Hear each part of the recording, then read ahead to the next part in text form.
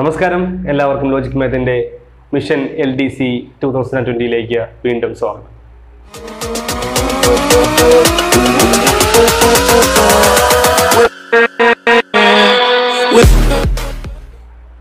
Episode 5 ആണ് നമ്മൾ ഇന്ന് ചെയ്യാൻ പോകുന്നത്. കഴിഞ്ഞ 4 എപ്പിസോഡുകൾ നിങ്ങൾ കണ്ടിട്ടില്ല എങ്കിൽ ആ വീഡിയോസ് ഡിസ്ക്രിപ്ഷൻ ബോക്സിൽ നിന്നും ലിങ്കിൽ നിന്നും നോക്കി കാണുക. ഇനി പാലക്കാട് പത്തനംതിട്ട ചോദിച്ച 2017 ചോദിച്ച ഗണിത ചോദ്യങ്ങൾ 20 ചോദ്യങ്ങളിൽ ആദ്യ 10 ചോദ്യങ്ങളാണ് നമ്മൾ ഇന്ന് ചെയ്യാൻ പോകുന്നത്. അപ്പോൾ നിങ്ങൾ ഈ വീഡിയോ ആദ്യം മുതൽ അവസാനം വരെ കാണുക. ചാനൽ ഇതുവരെ സബ്സ്ക്രൈബ് ചെയ്തിട്ടില്ല എങ്കിൽ ചാനൽ സബ്സ്ക്രൈബ് ചെയ്യുക. ബെൽ ഐക്കൺ ക്ലിക്ക് ചെയ്താൽ നമ്മൾ വീഡിയോസ് അപ്ലോഡ് ചെയ്യുമ്പോൾ അപ്പോൾ തന്നെ നിങ്ങൾക്ക് നോട്ടിഫിക്കേഷൻ ലഭിക്കും. So this is Arun, you are watching logic math and creations. ഒന്നാമത്തെ ചോദ്യം എന്ന് പറയുന്നത് 0, 6, 24, 60 ഇങ്ങനെ പോകുന്ന ശ്രേണിയിലെ അടുത്ത സംഖ്യ എത്ര എന്നുള്ളതാണ്.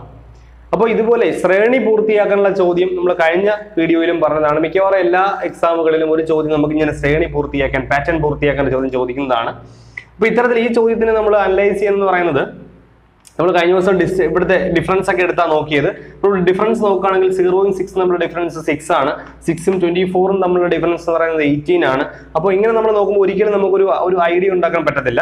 സോ ഇവിടുത്തെ ഐഡിയ എന്ന് പറയുന്നത് കുറച്ച് ബുദ്ധിമുട്ടുള്ള ഒരു ഐഡിയ തന്നെയാണ്. എങ്കിലും നമുക്കത് പറയാം. ഈ ഇങ്ങനെ ഒരുപാട് ക്വസ്റ്റ്യൻസ് നമ്മൾ ഇതുപോലുള്ള വെറൈറ്റി ചോദ്യങ്ങൾ ചെയ്യുമ്പോൾ നമുക്ക് ഏതൊരു ചോദ്യം കിട്ടിയാലും ചെയ്യാൻ പറ്റുന്ന ഒരു ലെവലിലേക്ക് നമ്മൾ എത്തും. അങ്ങനെ മാത്രമേ പണ്ടൊക്കെ സംശയം വരും, ഈ ഐഡിയ ഒക്കെ എങ്ങനെയാണ് തോന്നുന്നത് സംശയം വരും. പക്ഷേ ഇങ്ങനെയുള്ള ഒത്തിരി ചോദ്യങ്ങൾ നമ്മൾ പ്രാക്ടീസ് ചെയ്യുമ്പോൾ നമുക്ക് എല്ലാ ഐഡിയയെക്കുറിച്ചും അല്ലെങ്കിൽ എല്ലാ മെത്തേഡിനെ കുറിച്ചും ചിന്തിക്കാൻ പറ്റും. അപ്പോൾ നമുക്ക് കൃത്യമായ ഒരു ക്വസ്റ്റ്യൻ ചെയ്യാൻ പറ്റും. അപ്പോൾ ഇവിടുത്തെ മെത്തേഡ് എന്ന് പറയുന്നത് ഇങ്ങനെയാണ്. ഈ 0യെ നമ്മൾ 1 ക്യൂബ് മൈനസ് 1 എന്ന് എഴുതും. 6നെ നമ്മൾ 2 ക്യൂബ് മൈനസ് 2 എന്ന് എഴുതും. അതായത് നമുക്ക് നോക്കുമ്പോൾ അറിയാം 1 ക്യൂബ് 1 ആണ്, 1 മൈനസ് 1 0 ആണ്, 2 ക്യൂബ് 8 ആണ്, 8 മൈനസ് 2 6 ആണ്. പിന്നെ അടുത്ത ഇതുപോലെ തന്നെ ഇതേ പാറ്റേൺ വരണമെങ്കിൽ 3 ക്യൂബ് മൈനസ് 3 ആയിരിക്കണം. ശരിയാവും നോക്കാം. 3 ക്യൂബ് 27 ആണ്, മൈനസ് 3 24 ആണ്. ദെൻ 60 ആകുമ്പോൾ 4 ക്യൂബ് മൈനസ് 4 എന്ന് പറയണം. ദാറ്റ് ഈസ് 64 മൈനസ് 4 ശരിയാണ്. പിന്നെ അടുത്തത് 5 cube minus 5 എന്നായിരിക്കണം. That is 5 cube എന്ന് പറഞ്ഞാൽ 125 ആണ്, മൈനസ് 5 എന്ന് പറഞ്ഞാൽ 120 ആണ്. സോ ആൻസർ എന്ന് പറയുന്നത് 120 ആണ്. അപ്പോൾ ഈ മെത്തേഡൊക്കെ ഇത്തരത്തിൽ ഒത്തിരി ചോദ്യങ്ങൾ നമ്മൾ ചെയ്യുമ്പോൾ നമുക്ക് ഈ മെത്തേഡൊക്കെ സ്വാഭാവികമായിട്ട് നമുക്ക് മൈൻഡിൽ വരും. അപ്പോൾ ഇങ്ങനെയുള്ള ചോദ്യങ്ങൾ പ്രാക്ടീസ് ചെയ്ത് പഠിക്കാം. 1/1/2015 വ്യാഴാഴ്ചയാണ് എങ്കിൽ 1/1/2020 ഏത് ദിവസമാണ്? സോ ഇവിടുത്തെ ചോദ്യം എന്ന് പറയുന്നത് 1/1/2015 എന്ന് പറയുന്നത് വ്യാഴാഴ്ചയാണ്, തേഴ്സ്ഡേ ആണ്. അങ്ങനെയാണ് എങ്കിൽ ചോദ്യം 1/1/20 എത്ര എന്നാണെന്ന് ചോദ്യം, ഏത് ദിവസം എന്നാണ് ചോദ്യം. അപ്പൊ നമ്മൾ കണ്ടുപിടിക്കേണ്ടത് 1/1/2020 എന്നുള്ളതാണ്. സോ നമ്മൾ കലണ്ടറുമായി ബന്ധപ്പെട്ടുള്ള നിങ്ങൾ ഒരു കാര്യം കൂടെ ഓർക്കുക. നമ്മൾ ഇവിടെ പറയുന്ന ഓരോ കൊച്ചു ടോപ്പിക്കുകളിലെയും വിശാലമായ ക്ലാസ്സുകൾ നമ്മൾ ഡിസ്ക്രിപ്ഷൻ ബോക്സിൽ കൊടുത്തിരിക്കും. അപ്പോൾ കലണ്ടറുമായി ബന്ധപ്പെട്ട ചോദ്യങ്ങളാണ്. കലണ്ടറുമായി ബന്ധപ്പെട്ട് നമ്മൾ ചെയ്തിട്ടുള്ള എല്ലാ വീഡിയോസും നമ്മൾ താഴെ കൊടുത്തിട്ടുണ്ട്. അപ്പോൾ അത് കയറി കൂടി കാണുക. സോ നമുക്ക് പറയാം, ഇവിടെ നമ്മൾ പറയേണ്ടത് 1/1/2015. അടുത്ത് നമുക്ക് അങ്ങനെയാണെങ്കിൽ 1/1/2016, 1/1/2017, 1/1/2018, 1/1/2019 ഇതുവരെ കണ്ടെത്തുക. അടുത്തത് നമുക്ക് കണ്ടുപിടിക്കേണ്ട ദിവസമാണ്, അതായത് 1/1/2020. ഇത്രയാണ് കണ്ടുപിടിക്കേണ്ടത്. സോ ഇവിടെ നമ്മൾ ചെയ്യേണ്ടത്, നമ്മൾ നോക്കേണ്ടത് ഇതിനകത്ത് ഏതിനൊക്കെ അകത്താണ് ലീപ്പ് ഇയേഴ്സ് വരുന്നത് കണ്ടുപിടിക്കുക. സോ 2016 കൂടെ ഇൻക്ലൂഡ് ചെയ്യുന്നതിലൂടെ ലീപ്പ് ഇയർ ആണ്. സോ ലീപ്പ് ഇയർ, ഇത് ലീപ്പ് ഇയർ ആണ്. ദെൻ പിന്നെ വരുന്ന ലീപ്പ് ഇയർ 2020 ആണ്. സോ അവിടുത്തെ ലീപ്പ് ഇയർ നമ്മൾ കൺസിഡർ ചെയ്യേണ്ട കാര്യമില്ല. കാര്യം നമ്മൾ 1ാം മാസമാണ് കണ്ടെത്തുന്നത്. ഫെബ്രുവരി കൂടി കൺസിഡർ ചെയ്യുന്നുവെങ്കിൽ മാത്രമേ നമ്മൾ ലീപ്പ് ഇയറിനെ പരിഗണിക്കേണ്ടതുള്ളൂ. സോ ഇവിടെ ഫെബ്രുവരി വരുന്നില്ല. സോ അതുകൊണ്ട് നമുക്ക് ലീപ്പ് ഇയർ കൺസിഡർ ചെയ്യേണ്ടത്. നമുക്ക് ഫസ്റ്റ് ഡേറ്റ്, അതായത് ജനുവരി 1ാം തീയതി കണ്ടുപിടിച്ചാൽ മതി. സോ നമുക്ക് നോക്കാം. ഇവിടുത്തെ പ്രത്യേകത എന്ന് പറയുന്നത് 2015 മുതൽ 2016 വരെ വരുമ്പോൾ അത് ഒരു സാധാരണ വർഷമാണ്, നോർമൽ ഇയർ ആണ്. അതുകൊണ്ട് തന്നെ തേഴ്സ്ഡേ ആണ് എങ്കിൽ 1ാം തീയതി 2015 തേഴ്സ്ഡേ ആണെങ്കിൽ 1ാം തീയതി 2016 എന്ന് പറയുന്നത് ഫ്രൈഡേ. അതുകൊണ്ട് അത് ഇങ്ങനെ ചിന്തിക്കാം. ഒരു മെത്തേഡ് ഇതാണ്, ഫ്രൈഡേ എന്ന് എടുക്കുക. ദെൻ ഇവിടെ വരുമ്പോൾ 2017 എന്ന് പറയുന്നത് ഒരു ലീപ്പ് ഇയർ ആയതുകൊണ്ട് 2016 കഴിഞ്ഞ് വരുന്ന വർഷം ലീപ്പ് ഇയർ ആയതുകൊണ്ട് ഫ്രൈഡേ കഴിഞ്ഞ് വരുന്ന 2 ദിവസം കഴിഞ്ഞിട്ടായിരിക്കും. അതായത് സാറ്റർഡേ സൺഡേ 2 ദിവസം മാറും. ദെൻ ഇവിടെ വരുന്നത് 1/1/2018 എന്ന് പറയുന്നത് ലീപ്പ് ഇയർ ഒന്നും അല്ല, അതുകൊണ്ട് നെക്സ്റ്റ് ഡേ ആയിരിക്കും, ദാറ്റ് ഈസ് മൺഡേ ആയിരിക്കും. ദെൻ ഇവിടെ വരുന്നത് ലീപ്പ് ഇയർ അല്ലാത്തതുകൊണ്ട് ഇത് ട്യൂസ്ഡേ ആയിരിക്കും. ദെൻ ഇവിടെ വരുന്നത് വെനസ്ഡേ, അതായത് ബുധനാഴ്ചയായിരിക്കും നമ്മുടെ ആൻസർ എന്ന് പറയുന്നത്. 1/3-നും 1/2-നും ഇടയിലുള്ള ഭിന്നസംഖ്യ ഏത്? അപ്പൊ നമ്മുടെ ചോദ്യം 1/3-നും 1/2-നും ഇടയിലുള്ള ഭിന്നസംഖ്യ ഏത് എന്നാണ്. സോ നമ്മൾ ചെയ്യേണ്ടത് ആദ്യം 1/3-ന് നമ്മൾ ഫ്രാക്ഷൻ മാറ്റി ഡെസിമലിലേക്ക് മാറ്റുക. അപ്പോൾ ഫ്രാക്ഷനിൽ മാറ്റുമ്പോൾ നമ്മൾ ഡിവൈഡ് ചെയ്യുക. അതായത് 1/3. 0 ഡെസിമൽ കൊടുക്കുന്നു 3 9 വീണ്ടും ബാലൻസ് 1 0 3 3. അപ്പോൾ നമുക്ക് ഇങ്ങനെ പറയാം 0.333 എക്സെട്ര എന്ന് പോകും 1/3. പിന്നെ അടുത്ത പോയിന്റ് 1/2 ആണ്. 1/2 ആണെങ്കിൽ നമുക്കറിയാം അത് എപ്പോഴും 0.5 ആയിരിക്കും. സോ നമുക്ക് വേണ്ടത് 0.33ക്കും 0.5നും ഇടയ്ക്കുള്ള വാല്യൂ ആണ് കണ്ടുപിടിക്കേണ്ടത്. ഇനി നമുക്ക് ഓരോ ഓപ്ഷൻ ആയിട്ട് നോക്കാം. 1/4 അത് നമുക്ക് ഡിവൈഡ് ചെയ്ത് നോക്കാം. 0.25 നമുക്കറിയാം കാലാണ്. 1/4 മീൻസ് കാലാണ്, ഒരു സ്ക്വാർട്ടർ ആണ്. സോ 0.25 ആണ്. ദെൻ 2/5 നോക്കാം. 2/5നെ ഡിവൈഡ് ചെയ്യുമ്പോൾ 0 ഡെസിമൽ കൊടുക്കുന്നു 4 5 20 ദാറ്റ് ഈസ് 0.4 എന്നാണ് വരുന്നത്. നോക്കുക, ഇനി നമ്മളെ കൊണ്ട് ചെയ്യേണ്ട കാര്യമില്ല. നമുക്കറിയാം 0.3ക്കും 0.5നും ഇടയ്ക്കാണ് 0.4 വരുന്നത്. സോ നമ്മുടെ ആൻസർ എന്ന് പറയുന്നത് 2/5 ആണ്. കിട്ടിയില്ലെങ്കിൽ നെക്സ്റ്റ് നമ്പറിന്റെ കൂടെ ഡിവൈഡ് ചെയ്ത് നോക്കുക. സോ ഇവിടെ നമ്മൾ ഇനി അങ്ങോട്ട് പോകേണ്ട കാര്യമില്ല. 2/5 ആണ് ആൻസർ എന്ന് പറയുന്നത്. ഒരു ജോലി ചെയ്യുന്നതിന് 20 ആളുകൾക്ക് 6 ദിവസം വേണം എങ്കിൽ 8 ആളുകൾക്ക് എത്ര ദിവസം വേണം? വളരെ സിമ്പിൾ ആയിട്ടുള്ള ചോദ്യമാണ്. ജോലിയും സമയത്ത് നിന്ന് ചോദിക്കുന്ന ഏറ്റവും സിമ്പിൾ ആയിട്ടുള്ള ചോദ്യമാണിത്. നമുക്ക് നോക്കാം. ഒരു ജോലി ചെയ്യുന്നതിന് 20 ആളുകൾക്ക് 6 ദിവസം വേണം. ദാറ്റ് ഈസ് 20 പേർക്ക് 6 ദിവസം വേണം. അപ്പോൾ 20 × 6 എങ്കിൽ 8 ആളുകൾക്ക് എത്ര ദിവസം വേണം? നോക്കുക, നമ്മൾ പറയേണ്ടത് 20 ആളുകൾക്ക്. അപ്പൊ ഇതാണ് ആളുകളുടെ എണ്ണം, മെൻ. ഇത് ടൈമാണ്. സോ 20 ആളുകൾക്ക് 6 ദിവസം വേണം എങ്കിൽ 8 ആളുകൾക്ക് എത്ര ദിവസം വേണം? അതായത് 8 ആളുകൾക്ക് ഓർഡർ തന്നെ എഴുതുക. 8 ആളുകൾക്ക് എത്ര ദിവസം വേണം അറിയില്ല. സോ നമ്മൾ 8നെ ഇപ്പുറത്തേക്ക് കൊണ്ടുവരുമ്പോൾ x is equal to 20 × 6 / 8. Cancel ചെയ്യുമ്പോൾ നമുക്ക് ക്യാൻസൽ ചെയ്യാം. 3 2 കൊണ്ട് ക്യാൻസൽ ചെയ്യുമ്പോൾ 3 2 6 4 2 8. ഇത് ക്യാൻസൽ ചെയ്യുമ്പോൾ 5 എന്ന് വരും. അതായത് 15 ദിവസം വേണം. കൂട്ടത്തിൽ ബന്ധമില്ലാത്ത അക്ഷരം കണ്ടെത്തുക. സോ ഇതിൽ ബന്ധമില്ലാത്ത അക്ഷരം കണ്ടെത്താനാണ് പറഞ്ഞിരിക്കുന്നത്. തമ്മിൽ ബന്ധമില്ലാത്ത അക്ഷരം. നമുക്ക് ഒരുപാട് ഐഡിയാസ് ഉണ്ടെങ്കിൽ നമുക്ക് വളരെ സിമ്പിൾ ആയിട്ടൊരു ഐഡിയ പറയുന്നത്, ഇവിടെ നമ്മൾ 3 ലൈൻസ് ഉപയോഗിച്ചുകൊണ്ട്, അതായത് 1 2 3 ലൈൻ ഉപയോഗിച്ചുകൊണ്ടാണ് എഫ് ഉണ്ടാക്കിയിരിക്കുന്നത്. അതായത് 3 ലൈൻ. എം നോക്കുമ്പോൾ 1 2 3 4 ലൈൻ ഉണ്ട്. കെ നോക്കുമ്പോൾ 1 2 3 ലൈൻ ഉണ്ട്. ഇസഡ് 1 2 3 ലൈൻ ഉണ്ട്. സോ ഇതിനകത്ത് വ്യത്യാസപ്പെട്ടിരിക്കുന്നത് എം ആണ്. അങ്ങനെയാണെങ്കിൽ നമുക്ക് എം ആണ് ആൻസർ എന്ന് പറയാം. ഒരു സമാന്തര ശ്രേണിയുടെ ആദ്യത്തെ 5 പദങ്ങളുടെ തുക 40 ആയാൽ 3-ാം പദം കാണുക. അപ്പോൾ സൂത്രവാക്യം ഉപയോഗിച്ചും അല്ലാതെയും ഒക്കെ ചെയ്യാം. അപ്പൊ എങ്ങനെയാണ് സൂത്രവാക്യം ഉപയോഗിക്കാതെ ചെയ്യുന്നതെങ്കിൽ സിമ്പിൾ ആയിട്ട് ചെയ്യുന്നത് നമുക്കത് പറയാം. അതിനുശേഷം സൂത്രവാക്യം ഉപയോഗിച്ച് വേണമെങ്കിൽ നമുക്ക് പറയാം. നോക്കാം. ഒരു സമാന്തര ശ്രേണിയുടെ ആദ്യത്തെ 5 പദങ്ങൾ എടുക്കുക. അപ്പോൾ 5 പദങ്ങളാണ്. അപ്പൊ നമുക്ക് നോക്കാം. 1-ാമത്തെ പദം, 2-ാം പദം, 3-ാം പദം, 4-ാം പദം, 5-ാം പദം. അപ്പൊ ഈ 5 പദങ്ങളുടെ തുകയാണ് പറഞ്ഞിരിക്കുന്നത് എങ്കിൽ തുക തന്നിട്ടുണ്ട് 40 ആണ് തുക. അപ്പൊ തുക സം എന്ന് പറയുന്നത് 40 ആണ്. ചോദിച്ചിരിക്കുന്ന പദം ഏതാണെന്ന് നോക്കുക. ചോദിക്കുന്ന പദം 3-ാമത്തെ പദമാണ്.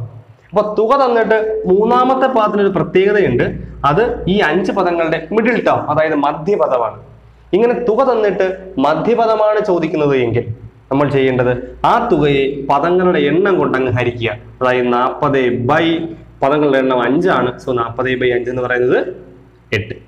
സോ 8 ആയിരിക്കും അതിന്റെ 3-ാമത്തെ പദം. ഇനി ആർക്കെങ്കിലും ഇതിന്റെ ഇക്വേഷൻ ഉപയോഗിച്ചുകൊണ്ട്, ഫോർമുല ഉപയോഗിച്ചുകൊണ്ട് എങ്ങനെ ചെയ്യുന്ന ഡൗട്ട് ഉണ്ടെങ്കിൽ കൃത്യമായി കമന്റ് ബോക്സിൽ ചോദിക്കുക. നമ്മൾ കമന്റ് ബോക്സിൽ അത് എങ്ങനെ ചെയ്യുന്നതെന്ന് കൃത്യമായി എക്സ്പ്ലെയിൻ ചെയ്യുന്നതാണ്. ഒരു സമചതുരത്തിന്റെ വികർണത്തിന്റെ നീളം 6 സെന്റിമീറ്റർ ആയാൽ പരപ്പളവ് കാണുക.